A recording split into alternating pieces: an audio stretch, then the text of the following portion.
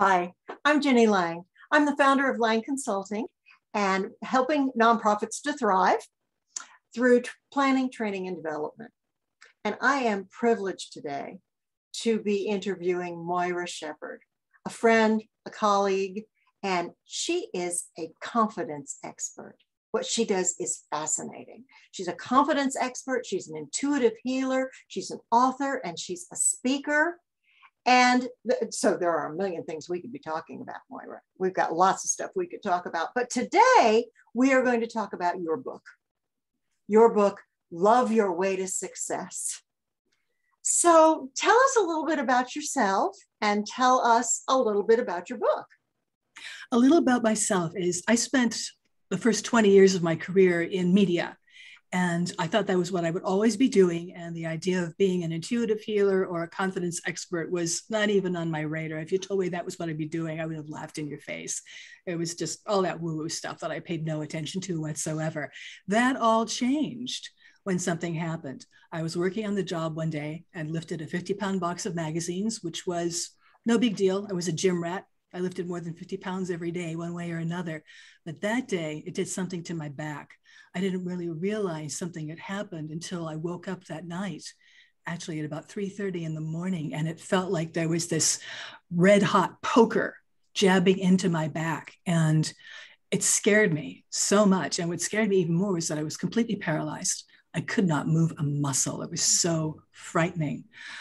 I finally, after about 5 hours, was able to crawl into the bedroom where the phone was, yank it off the desk, call 911, got into the whole medical system. And I spent the next 7 years flat on my back.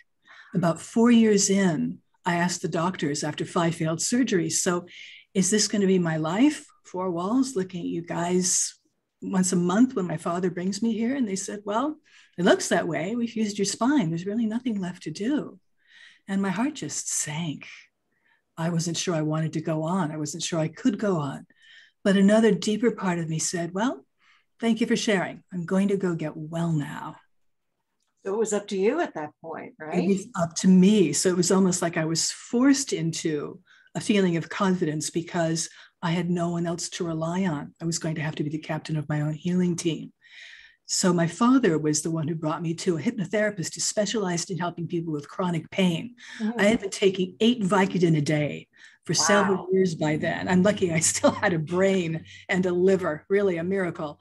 But I went to see this fellow because the Vicodin wasn't touching the pain. It made me not care that I was hurting. It didn't really take away the pain. In the first session, he showed me how to control the pain with my mind.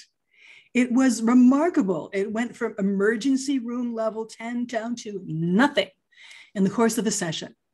So I called my doctors as soon as I got home from that appointment and said, I want you to give me a taper down program to get off the Vicodin. I was physically addicted, I knew after all that time, but I was fortunately never emotionally addicted. I always resented having to take it. Mm-hmm. And that was really a godsend in terms of getting off the stuff. And within 3 months, I was off narcotic painkillers. And about 3 months after that, I started feeling kind of restless, like, okay, I still can't really sit, stand, or walk for more than a total of 15 minutes a day, but I want to be doing something. So I talked with a vocational rehab counselor who said, this thing called the internet happened while you were away. So here, why don't you write now? Yes, you've got plenty of time to write. Yeah, now you've got a brain functioning again. So I did. I started writing. I set up as an online copywriter who helps people put together written materials for their website, for their blogs, for their articles, brochures, things like that. And nobody ever knew my condition because everything was delivered by phone, fax, or email. So, and how did this lead you into the intuitive healing? Well, what led me into the intuitive healing was about 9 months after I started that business. I'd been to a conference where they were talking about how if you change your mind, you can change your life. Right. They put us all in a hypnotic state and said, you're all entrepreneurs. We know you want to make money. So we're going to set up a post-hypnotic suggestion that you're going to come up with at least 3 $1 million ideas over the course of the next 7 days. Well, I already knew I was a good hypnotic subject. So I went to bed very excited and wondering what was going to happen. And sure enough, I woke up around 3:30 in the morning again with the bedroom filled with light And these voices from everywhere and nowhere saying to me in the most loving way, Moira, it's time for you to get out of bed and heal the world. And you are working on that. And that's how, and tell us how that led to the book. It led to the book because I had no confidence whatever that I could heal myself, much less anybody else. I did not have any belief in myself as an entrepreneur because I'd always been an employee, but I believed in the calling. That was the confidence hook I could proceed with. That was the piece that was going to carry me forward, believing in my calling and trusting that whoever was called me was probably smarter than I was. And that has certainly turned out to be true. And so I learned intuitive healing. I trained in intuitive healing, first with a fellow who did the talk about how to change your mind and change your life. I took a great deal of training with him. I trained with several other intuitive healers. I've got certifications from like 15 different techniques for intuitive and energetic healing on my walls. 4 years in, I still could not bring myself to turn professional, even though I'd given away dozens of sessions and gotten glowing testimonials. I couldn't quite make that leap. It wasn't until I got a credit card bill for my latest training. I'd spent an entire summer in Idaho training, and I looked at my credit card bill and I thought, oh man, I need to bring in some money. Well, I have been to some of your virtual sessions and they are just wonderful. They are something that everybody should try, because you'll be back. I promise. Everybody should try that. Show us your book. Show us that lovely cover. And what does Love Your Way to Success mean? Love Your Way to Success, it has a couple of meanings. One is that it's a more feminine model of success. Okay. More masculine models of success are all about doing and achieving, pushing, forcing, goal setting, strategizing, scoping out the competition. And this is a more feminine approach to success, which is much more about being than doing. And it starts with coming home to who you really are, which is an expression of infinite love in the world. You are like divine love made flesh to me. And when you shine that divine love, you share that love with others through your gifts, which were meant to be shared. And you also come to a deeper appreciation for yourself. Where the first time I ever felt moved to say, thank you for me, it was something opened up inside. It was gratitude for being who I am, exactly as I am. It was a gateway of acceptance of self that I had never walked through before. And that is truly the foundation of confidence, connecting with the love that you are. And from that love, you share it, you shine it, you speak it, you write it.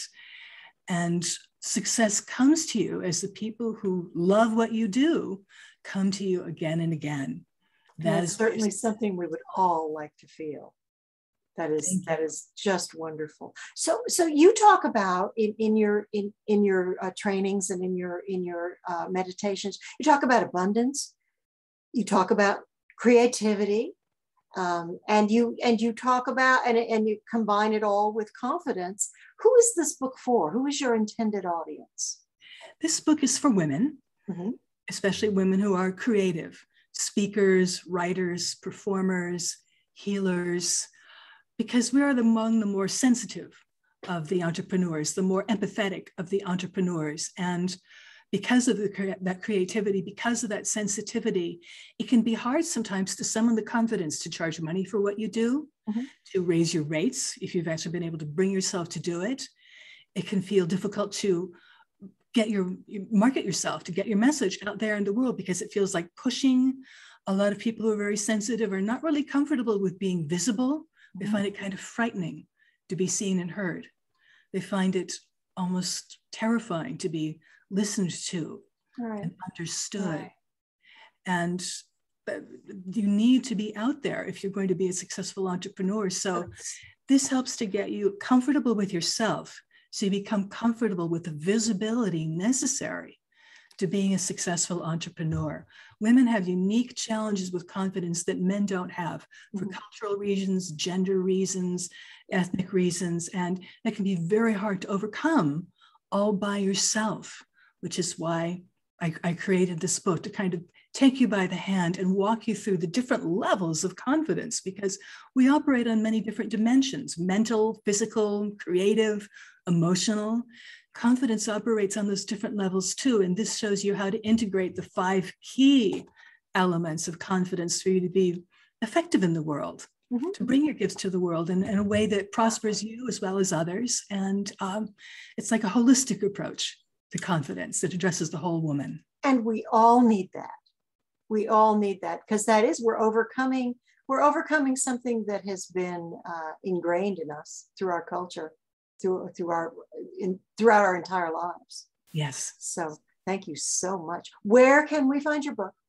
You can find it on Amazon if you search for the title, Love Your Way to Success. You can also go to loveyourwaytosuccess.com, which has a little more information about the book, as well as the link to Amazon. That's loveyourwaytosuccess.com. That's great. Thank you so much, Moira. Thank you so much for telling us about you, for telling us about the book and your wonderful work. And I'm so happy that you were here, and I'm so happy that everybody's going to get to hear about this, because you do such valuable work. Thank you so much. You're so welcome, Ginny. And thank you. I love spending this time with you. I love spending it with you too. Thank you. Bye, Moira. Bye, everybody. Bye, everybody. Thank you for watching.